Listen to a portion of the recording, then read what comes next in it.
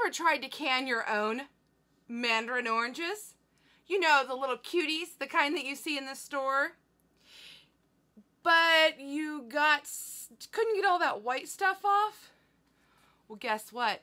Today, I'm going to show you how you can do this too. If you're new to my channel, welcome. I love to do home preservation of all sorts. I have my own dairy animals. I like to cook from scratch. And really, you just never know what I'm going to do. So I invite you to go ahead and push that subscribe button if you're not already part of the Farm Wife fam, so you can see what kind of craziness I'm going to get up to next.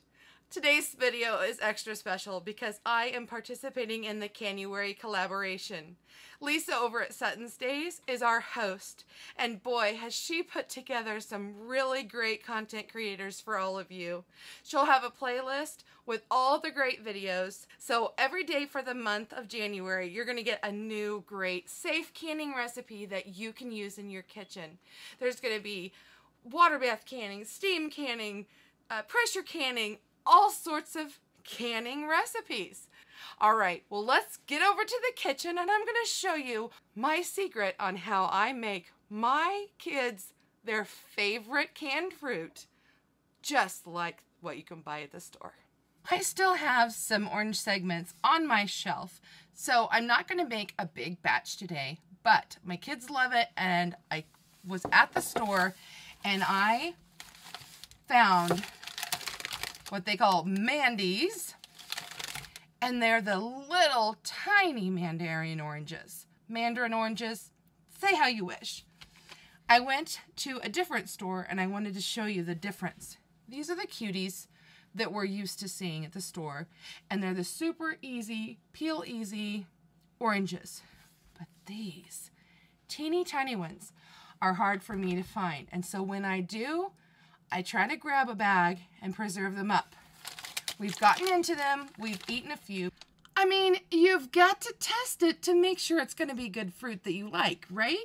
So we've eaten a handful of them, but let's can the rest. And it doesn't get any more simple than this, guys. You take your clean hands and you just start peeling off the orange.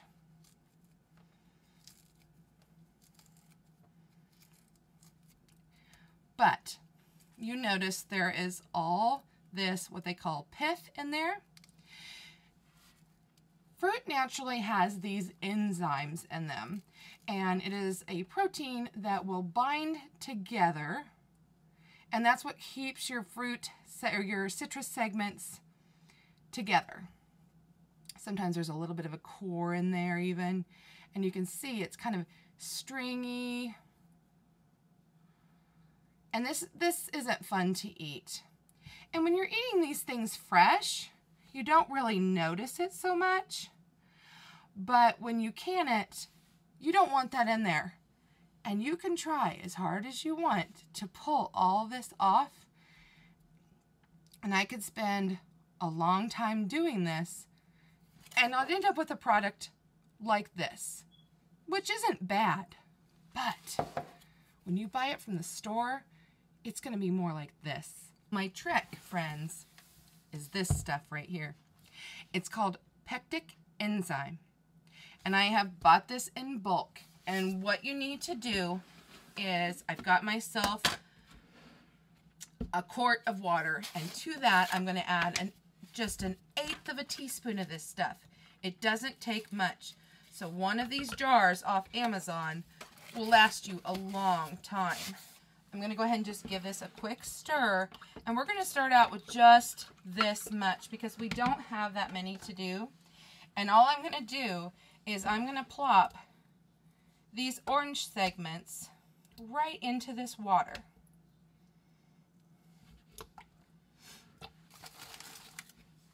And I'll just keep peeling and plopping until I get through the bag. Now, you can do a lot. If this is something that you find and you want to do a massive amount of these, absolutely. Just get yourself a bigger container, use more water, and more of the enzyme.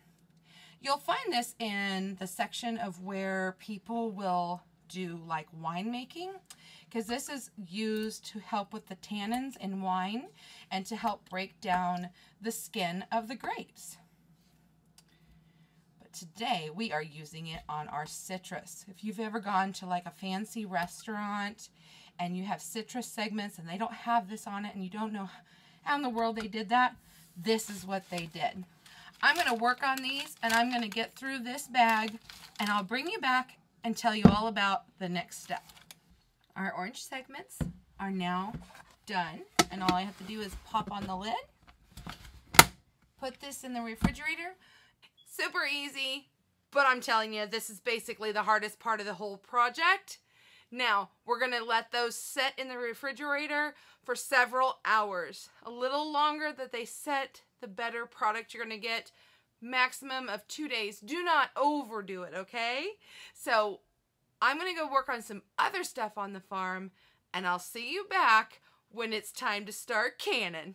And because I'm a no-waste kind of kitchen, I saved all these peels. And you're probably wondering, why? What are you going to do with that? Well, no, I'm not going to can them, but you can save these and I could throw them in a pot of water with maybe a couple sticks of cinnamon, or I can leave them out to air dry just like this, turn them into potpourri, or I could dehydrate and freeze dry them and powder them and use them in soap making, or I could, you know, leave them in small bits to do exfoliating scrubs. I'm a no-waste kitchen, and I like to use every last bit of everything I get. Okay, we're back, and it's been about 12-ish hours since I started this project. I wanted to let those segments sit in the refrigerator, and we are going to can these babies up. But first I wanted to let you know that I did a lot of research on this, and if you go, you can get fantastic books from USDA or Ball. There's safe canning books, but you can also go on websites. And so I went to the USDA safe canning website, and to do orange segments, it doesn't really matter what size you use.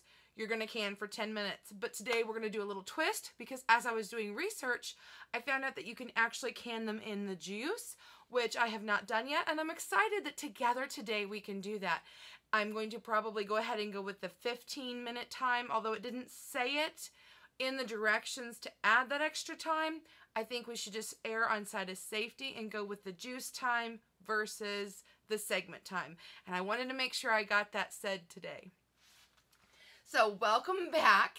We have let our orange segments set. Let's take a closer look here. And they've just been floating in this pectic enzyme water mixture. And it's not very cloudy. A lot of times, like, winemakers will use this and it'll take the cloudiness out for their wine. And so I'm seeing, though, that the segments look like some of the pith is starting to come off. But what we want to do first is I'm going to go ahead and take this and we're going to go ahead and dump it in here, and we're going to give this a quick rinse. Now, if you want to put on gloves to do this part, you can. But me, I choose to grab the sink and the soap and give them a good scrub and make sure I have clean hands, because that's what we do in the kitchen. Clean hands, clean utensils. Now, I want to wash our orange segments. So we're going to pour this out. And we're just going to kind of shake and rinse these.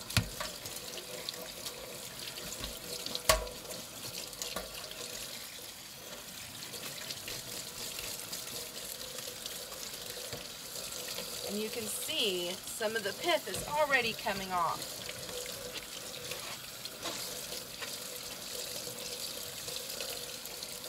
Pour them back into this with some nice cold water. And then I'm going to rinse this off. Get in here and we're going to kind of mess with these segments again. And what you're wanting to do, as you can see, each of these segments, I'm pulling off all these tiny strings. Isn't that lovely? Let's give this another quick rinse. One more time here.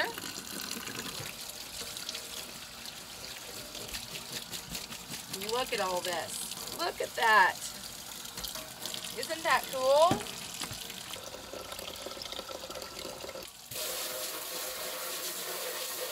Go ahead and rinse that off again. Give this another good scrub. A rinse.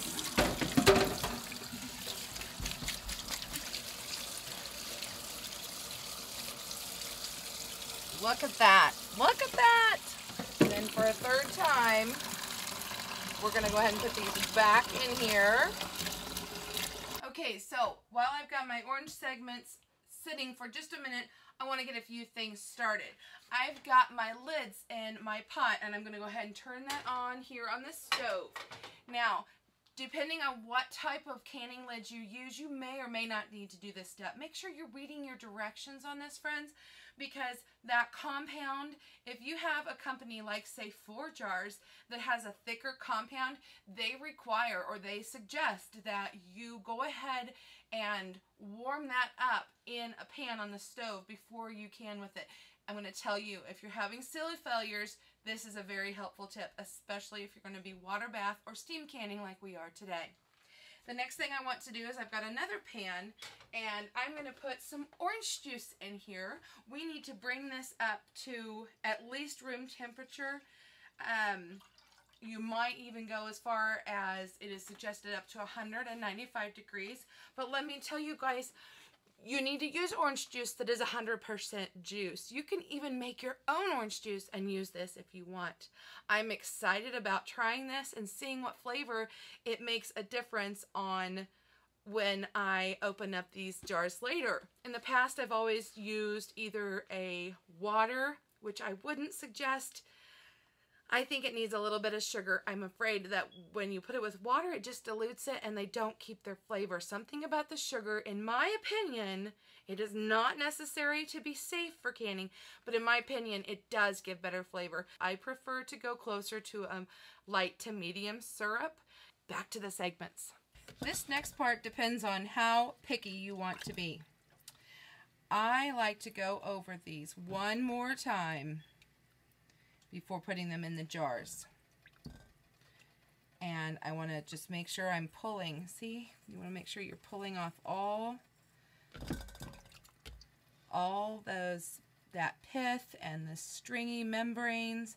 I don't want any of that in there if I can avoid it. So I do take the time to individually inspect these to make sure it's off there. But if you don't want to, that's okay.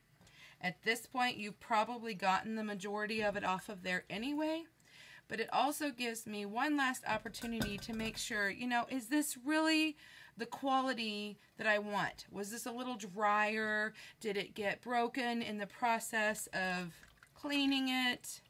You know, this is one last chance to make sure that you're providing your family with the freshest, best fruit. And sometimes there's a little left on there, and sometimes, like now, I've gotten fine. But look here, this one, it's being a little bit of a stickler, and it's not wanting to come off, so I'm going to have to persuade it just a little bit here. And there it goes. I'll see you back when this is done. Okay, so our lids have boiled. Our juice has come to 190 degrees. I have picked through the segments, but I had to show you. I'm going to give these one more rinse. But look, can you see all that? Can you see that sediment in there? I even found a seed. So I think this is a step that you'll probably want to take the time to make. Now we get to start filling our jars. I decided to use half pints. And so normally I would tell you to do your pint size processing recommendation, but it's the same time, so it doesn't matter. I need to get the fruit at a 1/2 inch, so I need to find my little mark, and Let's see here. I think that's about where we're at. Yes. Okay. Fill a few of these jars together. It won't take us long at all. I thought this was closer to the size that you get at the store, typically for recipes. So I thought that this would be the size I would use today.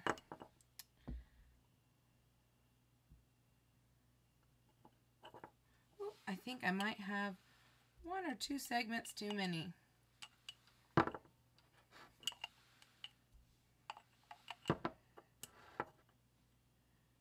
Okay, make sure you're looking at this correctly because I originally was doing 3/4, but I want a 1/2 inch. There's a 1/4, there's a 1/2. The juice, when you heat it, it kind of separates. That's okay. That happens. I have actually canned orange juice before. I want to debubble. And looks like my headspace is a bit off.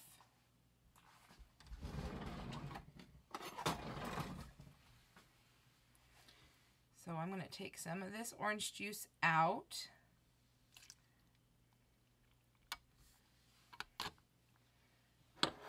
And now I'm going to recheck my headspace. Perfect. Right at a 1/2 inch. Okay. So now we will just finish these up.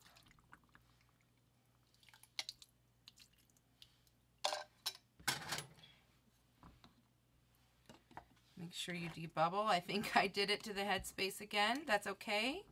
That's why we check it every time.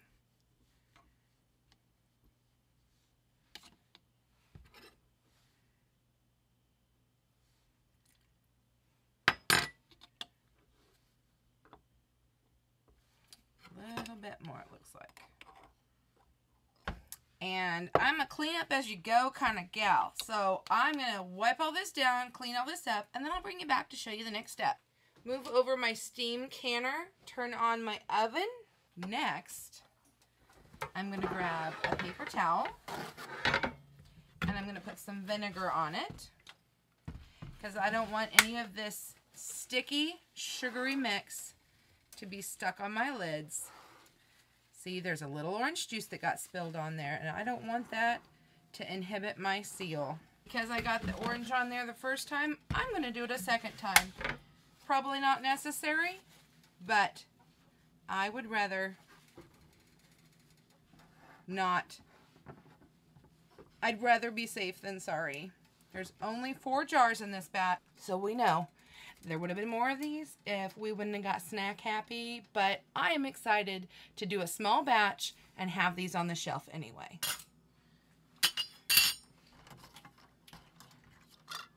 I'm going to take our lids, fingertip tight to the rings.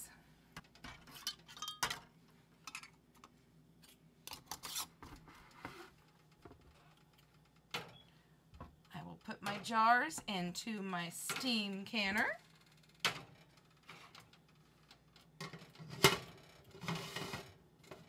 Then at this point, all I need to do is let the dial gauge go to the proper zone for my area, which is green, and I always say green means go. So, if I haven't told you already, one of the fantastic prizes that you could win by participating as a viewer in this collaboration is a steam canner. Oh, wait a minute. No, not this one. This one's mine. Lisa's got one similar to this that she's going to be giving away. If you want more information about that, go over to Lisa's channel and check out the playlist, watch all the videos, make those comments to enter to win for the drawing that'll be given away on January 31st. I'll tell you what. There's a lot of other prizes to be given away too. It's going to be an amazing giveaway. I'll be there. In your booklet, you'll find how to figure out what zone you are and what color you need to be for your elevation. And then you will know when to start your timer. If you start to see steam coming from your canner, don't be nervous. There is, as you can see, there is a vent hole here. But if you start seeing lots of vents from other places, or it starts to jiggle and rock, that's when you might consider, did I turn it up a little too high? Do I need to turn it down a little? A little bit of rocking is normal, but when it starts going crazy, you know you better turn it down. Okay, set the timers. We're ready to process. Now, if you don't have a steam canner, don't be intimidated by this. You can absolutely water bath this.